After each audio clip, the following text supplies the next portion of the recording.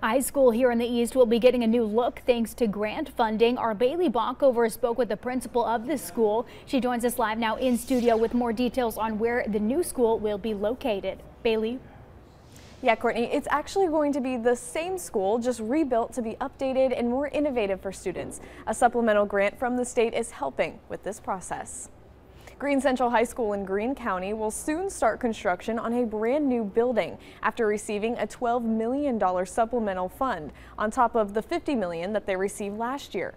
The principal of Greene Central High School, Patrick Greene, says construction on the new school will start in front of the old one in June. He says it will provide new opportunities for students and a fresh new look that they can be proud of. You're going to see some really innovative STEM labs for our kids to do some really first-class work that involves STEM learning, which we're really known for in our school. You also see some great CTE areas. Our agriculture and animal science are going to have tremendous facilities. Greene also says some students at the school were part of this design process, a design that will allow for more open spaces, greenery, wider windows, and better space for students to work. And according to Greene, the new school will come to life in the fall of 2026 and feels a sense of satisfaction that the students got to be part of the process. Courtney? I'm sure they're all excited for it. All right, thanks, Bailey.